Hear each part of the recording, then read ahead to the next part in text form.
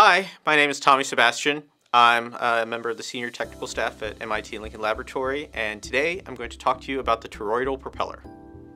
I was working on another program developing ionic propulsion for fixed-wing aircraft, so basically able to fly without any moving parts, and more importantly, to fly very, very quietly. I needed some way to compare that technology to a propeller, but propellers, as we all know, are pretty loud.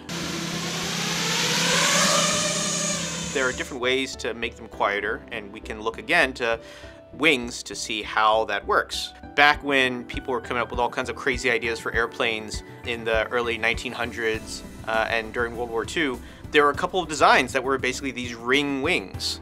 So I wondered, what would it look like if you took a ring wing and turned something like that into a propeller? We came up with this initial concept of using this toroidal shape, this annular wing shape, to make hopefully a quieter propeller. So I had an intern of mine who was just absolutely phenomenal run with the idea, where he took the concept and created a bunch of iterations using 3D printers in our Technology Office Innovation Laboratory to try out basically different shapes and see, what works, what doesn't, and then from there figuring out what are the things that are making this propeller quieter.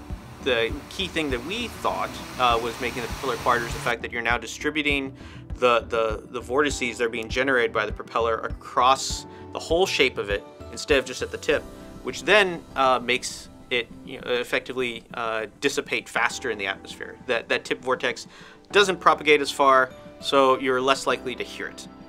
Getting the R&D 100 award was a little surreal. We all have this sense that the things we're working on could potentially have some greater impact. For our work with the toroidal propeller, quieter drones has utility not just in military applications, it has utility in civilian applications as well.